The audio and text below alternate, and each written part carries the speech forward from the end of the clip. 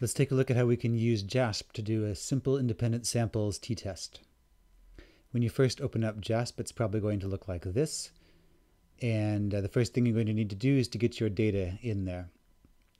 JASP likes to work with CSV files. So here I have my data already.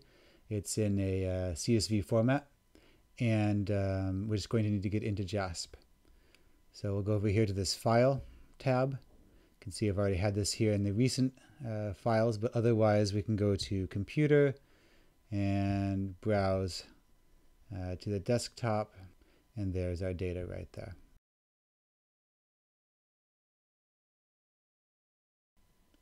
We can take a look at the data. Here you can see it's in two columns. There's a treatment column and then calories. So here we have the dependent measure. This is what was actually measured. And here is the treatment condition.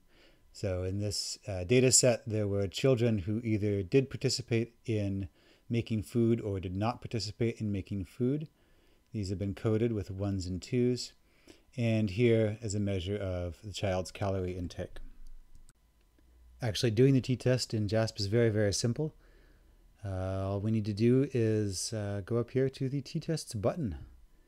And in this case, we're going to choose the independent samples t-test. And this sets up the results for us over here, results table. And now all we need to do is to enter our variables into the correct boxes. So if you're familiar with SPSS, this is very much the same format. We'll put our treatment variable here as a grouping variable, and calories go over here as the dependent measure. And hey presto, there are our results. JASP keeps things nice and simple, but there are a couple other options we can look at over here. Just as a default, I've taken the student's t-test, but you have a couple other options there depending on your data. Hypotheses, we can choose between these three.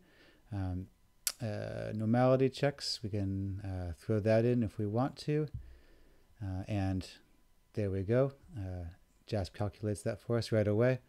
We can look at effect size, confidence intervals.